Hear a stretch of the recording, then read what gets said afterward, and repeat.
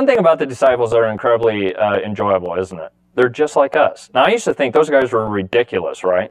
But when I would read their stories, I go, why can't you guys get it? But the problem is I already knew the end of the story and why they couldn't get it. But I find myself in the same position these guys are in all the time. I get in a situation, I don't know what the Lord's doing in that situation, and then I ask what I would call all these bizarre questions of the Lord, right? And that's what they're doing in this situation. Philip, Jesus is just about to be crucified. They don't know how to deal with that, and so they think if they have a greater revelation of who God is, it'll sustain them. And so they say, show us the Father. And here's how Jesus responds. Don't you know me, Philip? Even after I've been among you such a long time, anyone who has seen me has seen the Father. So how can you say, show us the Father? Don't you believe that I am in the Father, and the Father is in me? The words I say to you are not my own. Rather, is the Father living in me, doing his work.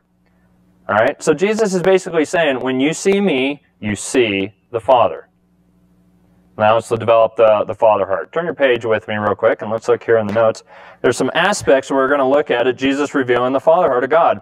Now, why is this so important when we talk about prophetic ministry? Because prophetic ministry, again, is not just what you say. We're going to learn that as the school goes on. In one sense, it's easy to prophesy because you start understanding how the love of God works. But it's not enough about what we say, it's the character of the person too represents the Lord correctly. And so we need to see how Jesus represented the Father so we can understand how God expects us to represent him in prophetic ministry. So the first one is this. Number one, it's just some scriptures. The first one is compassion. And that's based out of Matthew chapter 9, verse 35. And let's go ahead and read it here. Jesus went through all the town and villages, teaching in their synagogues and preaching the good news of the kingdom and healing every disease and sickness. Now when he saw the crowd, he had compassion on them, because they were harassed and helpless like sheep without a shepherd. Now the word compassion here, and the way that we understand it from the original language, is it means literally not sympathy. It has a connotation of sympathy, but it also means an empty vessel, like if I was standing here with a cup. The word compassion means literally God pouring his heart into the Son of God and filling him to fullness so that he can minister out of that. And so the idea literally is, as he sees all these hurting people, and the Father fills him with compassion and lets him see people that are hurting and broken.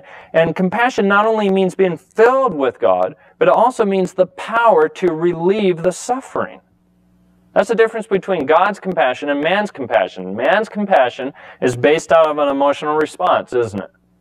When I have compassion on someone, I have sympathy for him, and I just feel sorry for him, but I don't have the power to deliver them. God's compassion breaks our heart for the suffering of people, and then he fills us with his presence to actually cause his deliverance to come in that situation.